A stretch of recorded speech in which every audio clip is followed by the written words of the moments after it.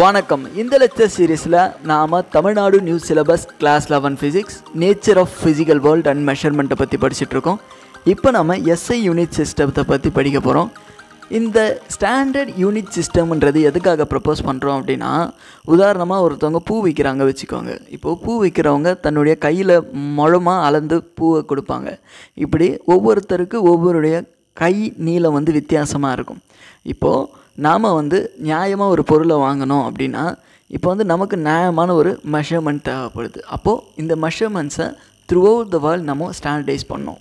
அதே போல் நாம் எக்ஸ்பெரிமெண்ட் பண்ணும் பொழுதும் சரி, நமக்கு ஒரு ஸ்டாண்டர்டான வேல்யூஸ் தேவை.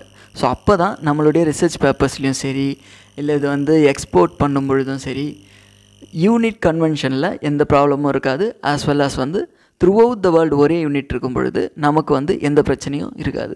ஸோ இதை அடிப்படையாக வச்சுக்கிட்டு தான் நம்ம என்ன பண்ணுறாங்க அப்படின்னா எஸ்ஐ யூனிட் அப்படின்றத ப்ரப்போஸ் பண்ணுறாங்க. ஸோ இந்த எஸ்ஐ யூனிட் 1960ஸ்க்கு முன்னாடி through out the world scientist and engineers என்னமா யூஸ் பண்ணுறாங்க அப்படின்னா மெட்ரிக் சிஸ்டம் ஆஃப் யூனிட் அப்படின்றத யூஸ் பண்ணிகிட்ருக்காங்க.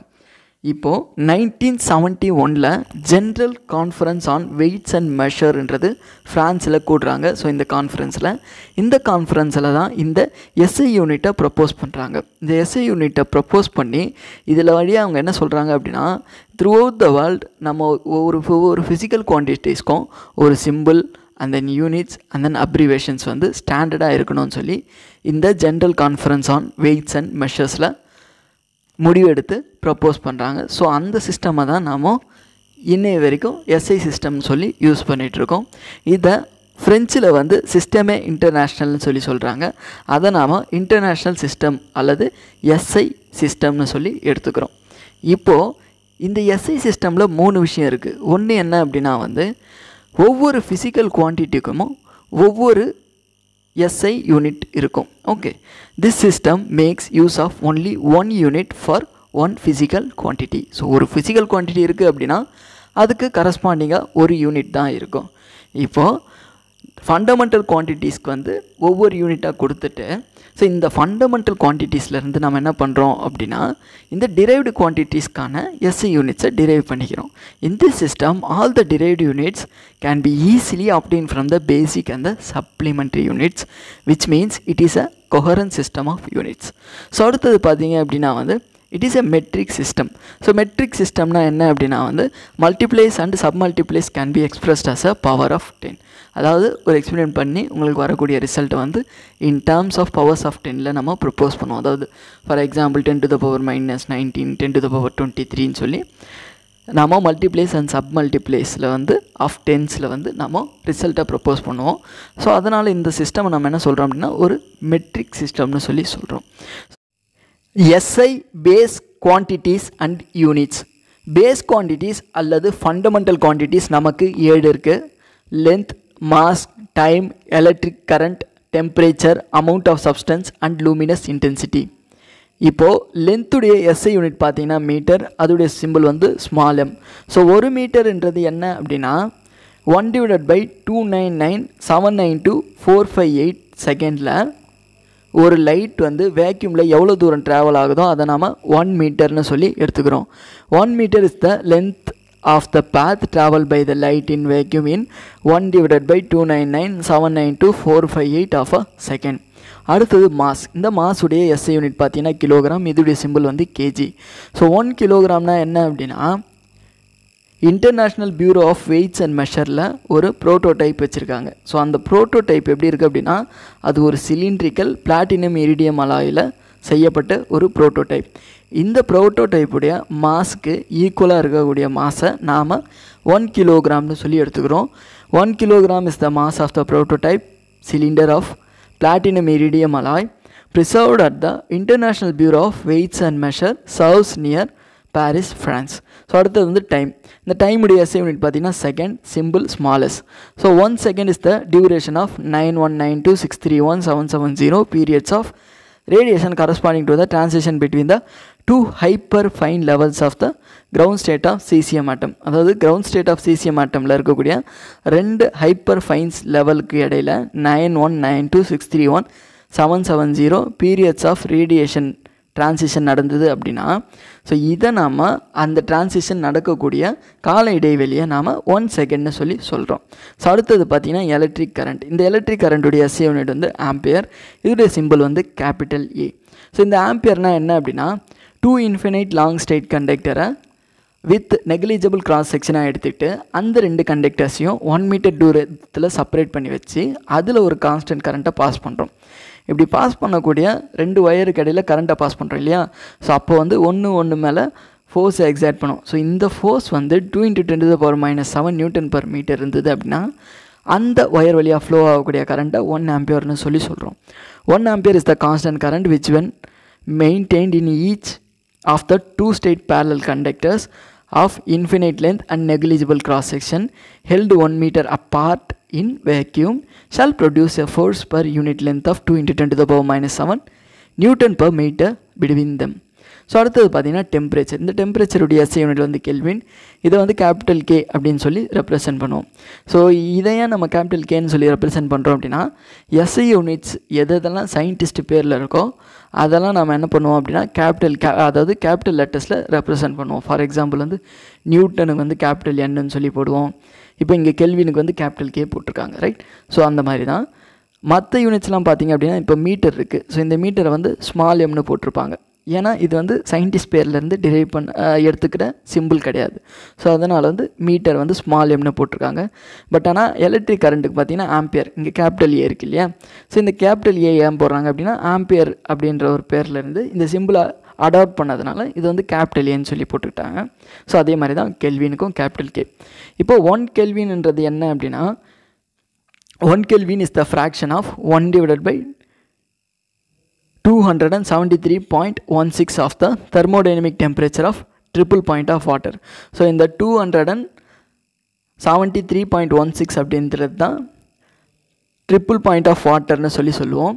இப்போது 1 divided by இந்த triple point of water தான் நம்ம என்ன எடுத்துக்கிறோம் அப்படின்னா 1 Kelvin சொல்லி எடுத்துக்கிறோம். ஸோ அடுத்தது பார்த்தீங்கன்னா amount of substance. இதோடைய SI யூனிட் வந்து மோல்.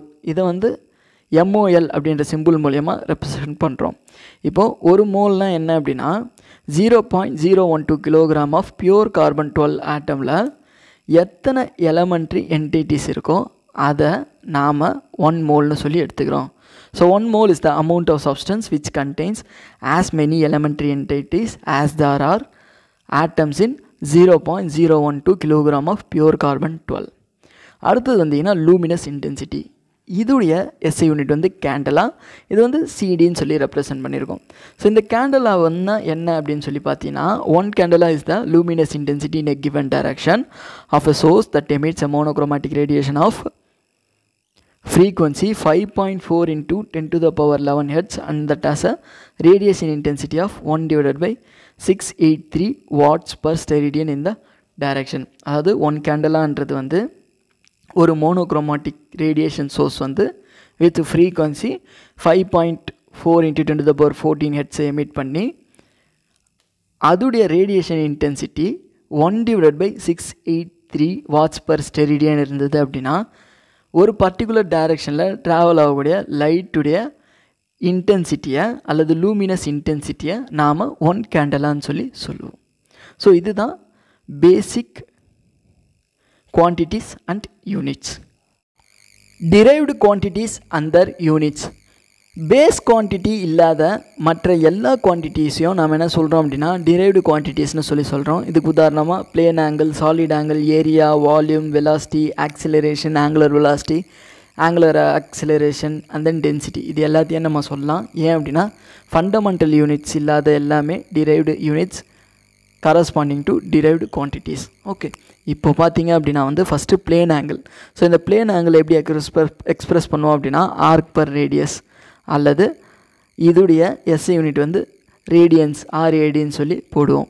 ஸோ அடுத்தது பார்த்தீங்கன்னா solid angle. So solid ஆங்கிளுடைய expression பார்த்தீங்கன்னா surface area divided by radius square. இதுடைய SI unit பார்த்தீங்கன்னா ஸ்டெரிடியன். இதை வந்து SR அப்படின்னு சொல்லி சிம்பிள் மூலியமாக ரெப்ரசன்ட் பண்ணுவோம். அடுத்தது பார்த்திங்கன்னா ஏரியா. ஸோ ஒரு ஏரியாவுடைய ஃபார்முலா உங்களுக்கு தெரியும், length into breadth. So லென்த்துக்கு 1 metre, பிரெத்துக்கு 1 metre போட்டிங்க அப்படின்னா உங்களுக்கு வந்து SI யூனிட் வந்து மீட்டர் ஸ்கொயர்னு கிடச்சிடும். அடுத்தது வால்யூம். ஸோ வால்யூம் எப்படி பண்ணுவோம் அப்படின்னா ஏரியா இன்ட்டு ஹைட்டு பண்ணோம் அப்படின்னா நமக்கு வால்யூம் கிடச்சிடும். இப்போது இந்த ஏரியா இருக்குது இல்லையா, ஸோ இந்த ஏரியாவுடைய நம்ம எப்படி சொல்லலாம், லென்த் இன்ட்டு பிரெத்துன்னு சொல்லி ஏரியாவை சொல்லலாம். ஸோ அப்போது லென்த்துக்கு ஒரு மீட்டர், பிரெத்துக்கு ஒரு மீட்டர், அந்த ஹைட்டுக்கு ஒரு மீட்டர் போட்டிங்கன்னா உங்களுக்கு வால்யூம் உடைய எஸ்ஐ யூனிட் வந்து மீட்டர் கியூப்னு கிடச்சிரும். அடுத்தது பார்த்திங்கன்னா velocity. So velocity equal to displacement by time.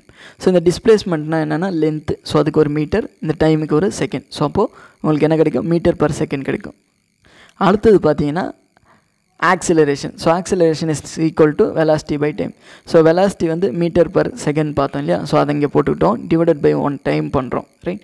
So அப்போது இந்த டைமும் நியூமரேட்டர் கொண்டு வரும்பொழுது என்ன ஆகும், metre per செகண்ட்ன்றது metre per second square ஆகிடும். ஸோ அதுதான் ஆக்சிலரேஷன்.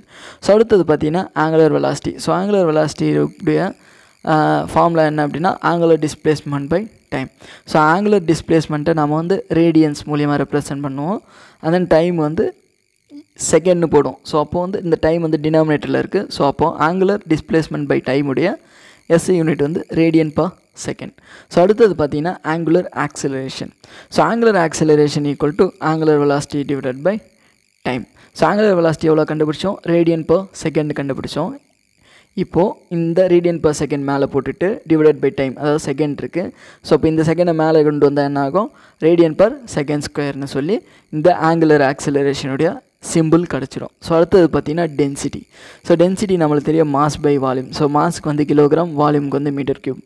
அப்போ நமக்கு என்ன எஸ் யூனிட் கிடைக்கும், கேஜி பர் மீட்டர் கியூப் கிடைக்கும். ஸோ அடுத்தது பார்த்திங்கன்னா linear momentum.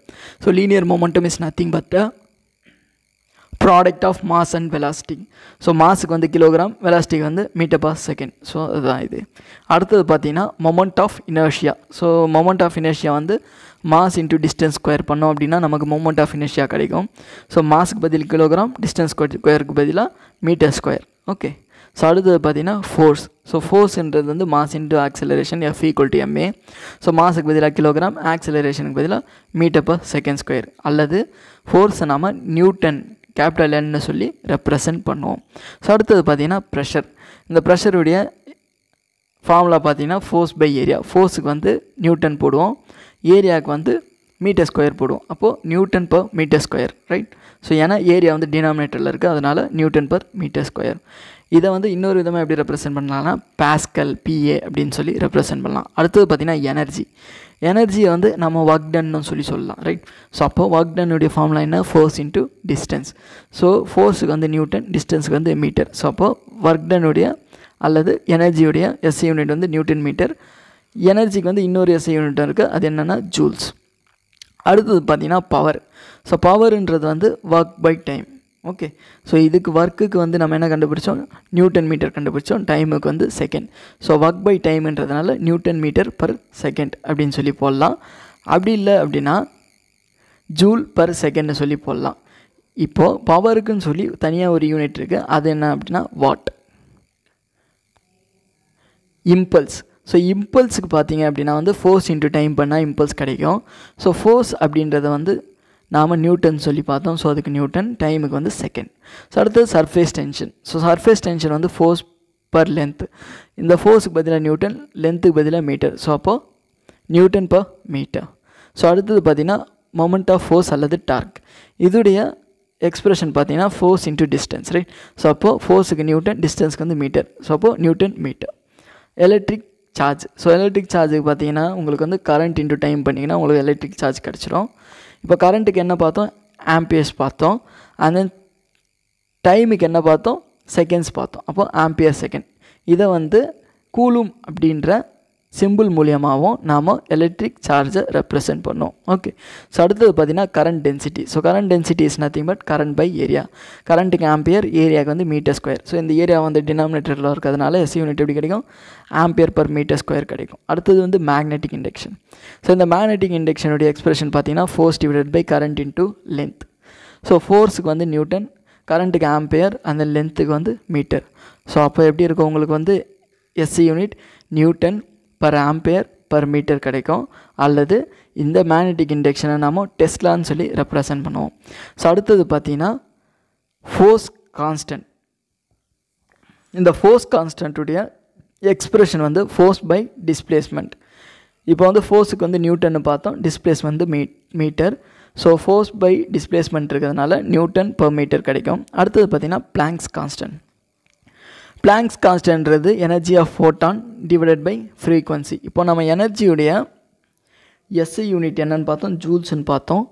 So divided by frequency. So ஃப்ரீக்வன்சிக்கு வந்து நான்